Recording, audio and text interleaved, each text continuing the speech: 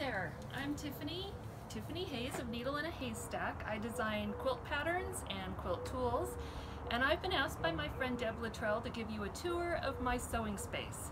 I know Deb from the Stitchin cruises, and if you haven't taken one, you need to check them out.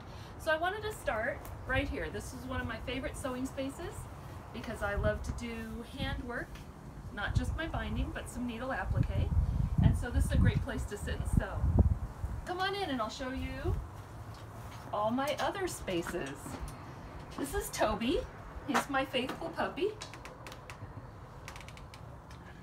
And we're gonna come on in first to my long arm room. And Scott's trying not to tip over the dog.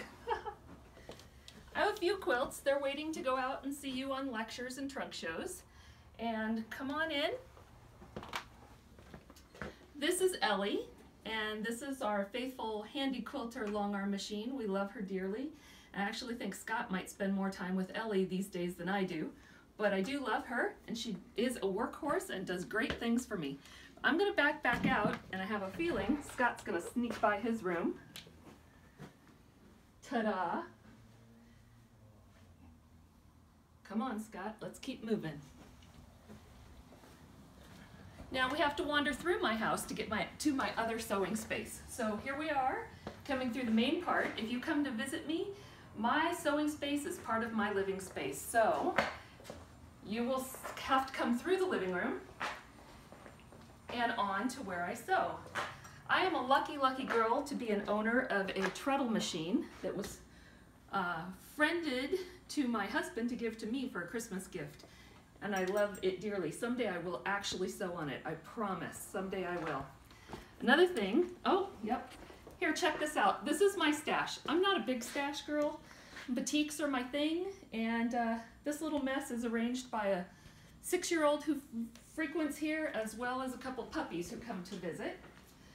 This is where you will find me most parts of the day, in front of my computer, with my piecing ready, at my sewing machine.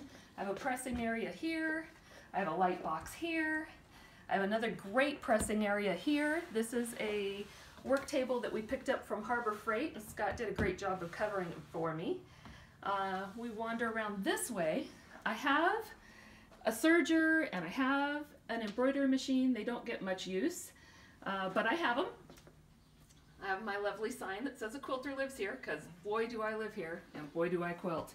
This is a great cutting station that I have here. Another bit of a jumbled mess, but I think that's life, right? I have some machines that I've gathered up here. This one I purchased 30 years ago from a friend of mine. Her grandmother was selling it, and she sold it to me for $5. The other 3 machines were gathered by my grandparents at estate sales and yard sales, and then they were gifted to me because I'm just a lucky girl. Over here I have some great shelves that Scott has built for me, and they store fabric so that I can kit up a couple of kits every once in a while. If you want to come over and play, I have a Bernina you can sit at here, and I want to end up with my design wall. This has to be one of my favorite spots for my quilt creativity. When I sit at my sewing machine and turn toward my computer, I can put things up on this wall and I can get a different look at them. I stage everything here, and I found out that when I clean up to have some friends over and I take everything off my design board, I'm a sad girl. I love to have 4 or 5 projects up here, lots of color, lots of fun going on.